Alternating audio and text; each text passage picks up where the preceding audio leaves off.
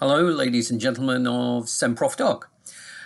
This is another one of the videos on your introduction, which will tell you a little bit about the course itself, what we're actually going to cover in terms of subject areas and the way I'm going to assess you.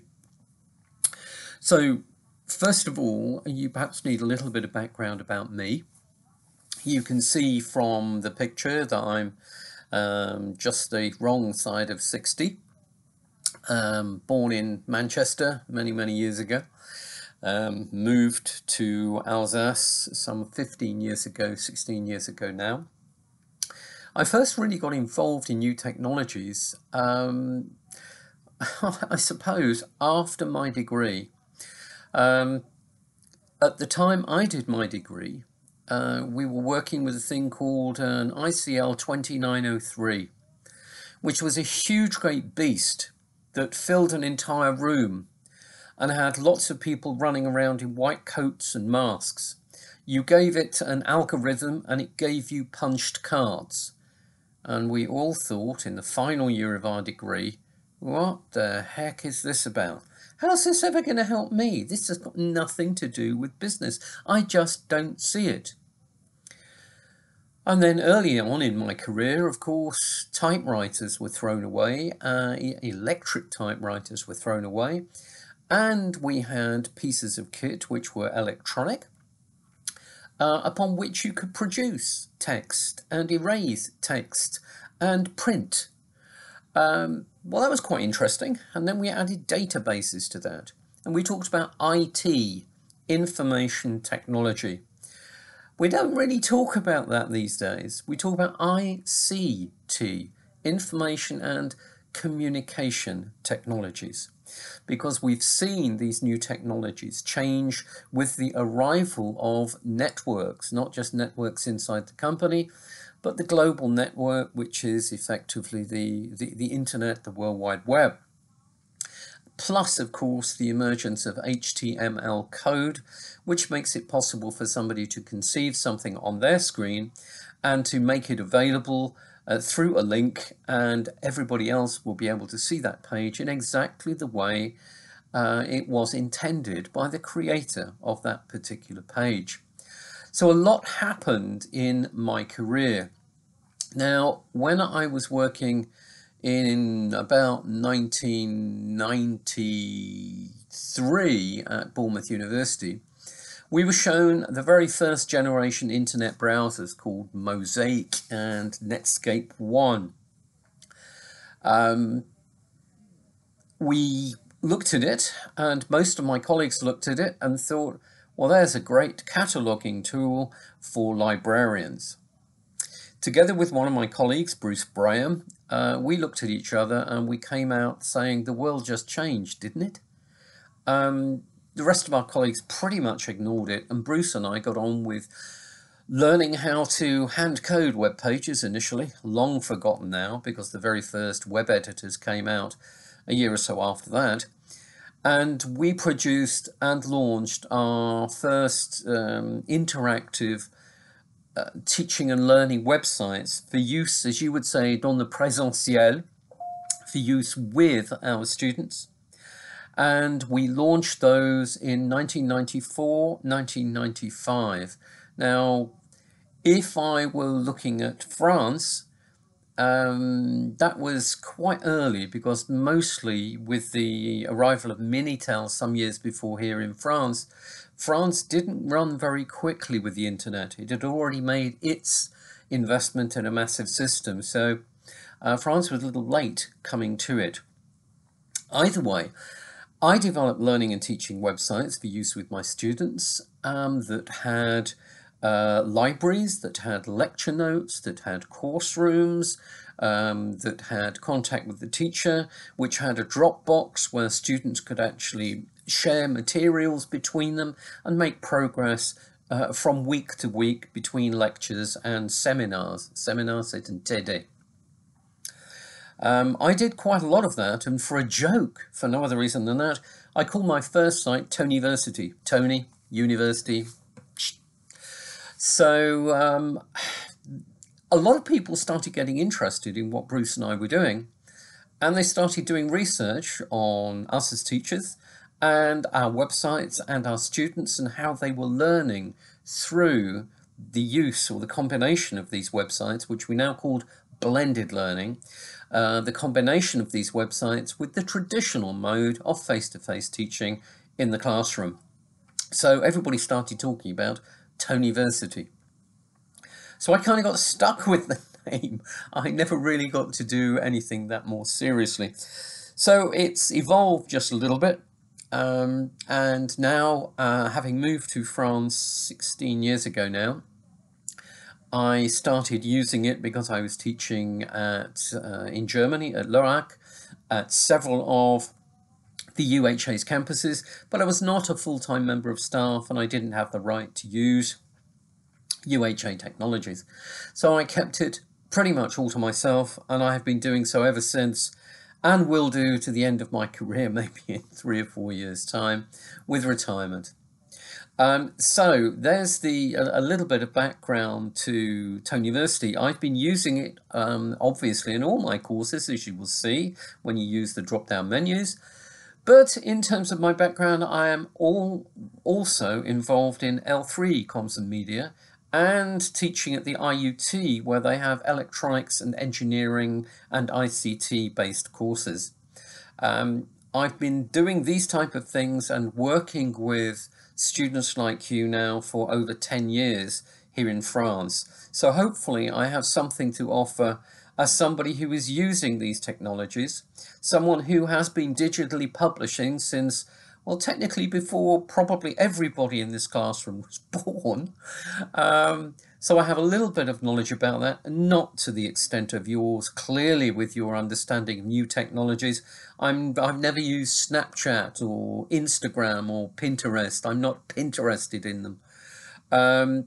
So you have some lead on me with some of these new technologies, but in terms of how they work and how they're working with people and learning and what works and what doesn't, hopefully I know enough about that to be able to apply the subject that you know most about, technology, and communicating with those technologies online in terms of digital publishing, and obviously the subject itself, which is English. I'm kind of the hybrid or the bridge between you on your technology side and me on my native English speaker side, but I have some knowledge which hopefully should help us meet in the middle. So I will have sent you by email a link which will have brought you to see this video, amongst others. It takes you to your homepage on Tonyversity, and there will be links from that to various other tasks or topics that we're going to cover. But you will find that there are 2 tasks mentioned on the base page that I'm linking to you with the email that you will have received. So if I go through the sort of things we're going to be doing, the first one is actually going to be about your English knowledge and your confidence in English. I need to know how long you've been learning English and whether you feel that your confidence in using English in a written form and in an oral spoken form is at a commensurate level. In other words, if you've been working for 10 years on learning English, you should be pretty confident after 10 years of being able to use your English in a variety of different situations. The question is, are you? So in this first little task I want you to do, it gives you some instructions on how long you have been working and how you can average that out as a group and tell me about it. And also I give you a couple of scenarios and I ask you, one is written and one is oral, what level of confidence that you would have operating in those situations. And again, I ask you to give me a group average of this. That's a quick task that you should be able to do in 10 minutes together, and then just a very short video or audio synopsis of that, and you can put it online and send me a link. That helps me get to know you a little bit in terms of what level of English I'm looking at and how I pitch my delivery of English. Then you have another task, which is going to be to produce a personal professional profile. No, it's not a CV resume. No, it is not a covering letter, lettre de motivation. It's something that introduces yourself professionally and informally to your colleagues. It is not a list of I did this, I did that, I did this, I did that. It's something that explains who you are, because as a colleague, I work with you. I don't work with a history lesson of names and places and dates or books that you've read. So you need to introduce yourself to your colleagues at perhaps a new job. You're employed and they want to tell your colleagues, and the business wants to tell its customers about you and who you are. So I'm asking you to do a profile. It's the quickest way that I know of really getting to know what level your English is. I'm going to ask you to write something for me and do a short audio reading of part of what you write on this profile. Okay, the instructions for that are on my website. They're on the base page that I'm sending you to. But you will also see that there is a spring out, a cascading menu system to the right. When you hover over CENPROFDOC, you'll see a menu to the right that jumps out at you, and there's a whole load of things on that. So what sort of other issues will we be doing? Well, I've yet to choose the order in which we'll be doing them, but to give you an example of the sort of things that we're going to be looking at, I'm going to ask you to think about fake news. I'm going to ask you to think about the reliability of content that we find online. How do we identify whether something is or is not reliable and trustworthy? That's very important for you, because potentially as webmasters, you will be responsible for putting up content on your employer's website. Well, why does that content matter to you? You are just the agent, the technological expert, who takes them from an internal form in the company to an externally visible form on the internet, on the web. Well, the issue is that if your company actually publishes something which damages someone, the company is going to be liable. And the point is, they expect that a professional webmaster would never put them in that situation. There is a responsibility of the person who's written the content, but there is also, as I understand it, a responsibility for the person publishing the content, who bears the title of webmaster. So it's very important for you to understand how to recognize information which is valid, information which is reliable, information which you and the reader can trust because it's correct, it's been properly researched, it's been written in a way that is balanced and appropriate, and it doesn't lie or damage anybody. So I'm going to ask you to write a particular sort of thing, which is a think piece. It's something to remind you, to put on the wall in front of your computer screen, which reminds you of the things that you should do to check and make sure that the information that's going up on anything for which you are responsible is in fact defensible, is correct information.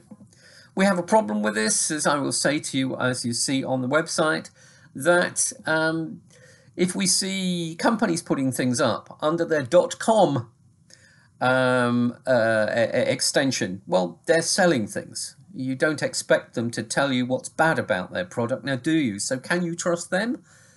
Not necessarily. Well, there's the first page of Google returns. A lot of people must be looking at things to get on the first page, or they're paying a lot of money to get their stuff on the first page. He who pays for something expects something back. Now, why are they paying to get on that front page? Maybe it's biased because no one would ever find the information or want the information. So can you trust .coms, .org, associations? Ah, well, they're not commercial, so that's okay, isn't it? Well, is it? Most associations are there because a person or a group of people have a particular viewpoint, a perspective on the world, and they are trying to advance their particular ideas. I could go on, but how do we choose? Surely, if we're looking at the extreme end of that, fake news, we should be able to work out what is fake or not. It should be so obvious, shouldn't it? Well, I need you to find out and to work together to produce a think piece on how to recognize fake news. And I've given you specific instructions on the website. Other things. Well, something that's topical because we're in it, out of it, or back in it. COVID confinement, the way we've been resorting to new technologies. As a result of COVID, we have had this massive shock to the system. We have had a discontinuity, something no one was really expecting, though quite a number of people have been predicting that it was always going to happen at some point. Well, how has ICT, information and communication technology, helped in this or hindered in this in confinement? Is it going to be the agent of changing businesses and the way we work? Before COVID, maybe you expected to be a webmaster with a superb office and lots of screens and lots of staff at work to call upon and order around. Are you changing your ideas now and finding that with all this technology and the way we've used this technology in confinement, you might actually be working your whole career from home? How is this going to change you? Another topic is going to be advertising. A lot of what you're going to be doing is going to be promoting things for the operators for whom you work, selling things. Well, there are some adverts, just watch TV. There are some adverts when you look at them, you think, that's great, the joke was fabulous. And then you think to yourself, I wonder who produced it. I wonder what the advert was for. I got the joke, but what was being advertised? Some advertisements do and do not work, and you are going to be responsible for putting a lot of these things online yourself. How do they work? When does it go right? When does it go wrong? So we're going to be doing some analysis and evaluation of advertisements. They might be written, they could be online, etc. It could be on TV. That's another project for you. We may consider this issue of digital literacy. Just how important is it? Or can we safely forget it? The young generation is automatically literate. Is it? If I take my kids, for example, they know more about Snapchat and everything else than I will ever do. But if you ask them to do something with Word, or you ask them, have you ever created any web content, run a blog, run a gallery for your photos? The answer is no. They're experts in mining the internet, but not so much in creation. Are we missing something in digital literacy? What about my age group and above? These people being told by the banks, you have to remember God knows how many numbers, otherwise I can't take the money that you have in your hand and put that into the bank. What about them? What about the rest of us that are being told you can no longer declare your taxes in a paper form? Well, if you haven't got an internet connection, you don't know how to use a computer, you don't know what the internet is, how the hell are you going to do that? Do we still have people who have a digital literacy problem? In the second term, we're going to go on to something else. which is going to be interesting. I'm actually going to pitch a subject at you, which in principle doesn't seem to have much to do with what you're doing. And it's actually going to be développement durable, sustainability. You're going to go out in a world which has to come to terms with this. And you may well be a very important agent in the media of trying to convince me not just to be aware of the need to do more for sustainability, but to be interested, to desire, and to actually finally act. You could be part of the solution to the world's biggest problem. So I want to bring that up with you. So those are some of the subjects that we're going to be doing, and I'm going to be choosing different ways of attacking these subjects in English, so that you produce as much as you can that develops your vocabulary and your expression. Okay, so I hope that's given you a flavour for it, and I sincerely hope that by semester 2 things are very much back to a normality in which I can wander into the classroom and actually meet you guys without any concerns of health. So stay safe, stay healthy, and I look forward to working with you. Okay, bye for now.